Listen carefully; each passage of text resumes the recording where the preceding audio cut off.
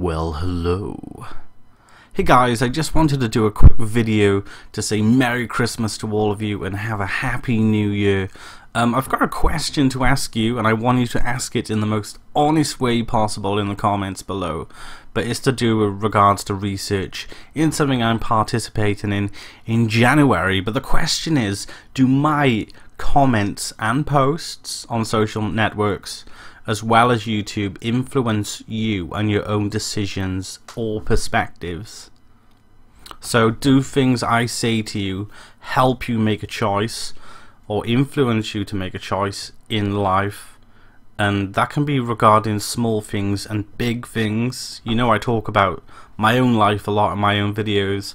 So giving me your honest answers with this would really help regarding the research I'm doing. It's nothing to do with my channel, but I thought my channel is a good conduit to ask you through.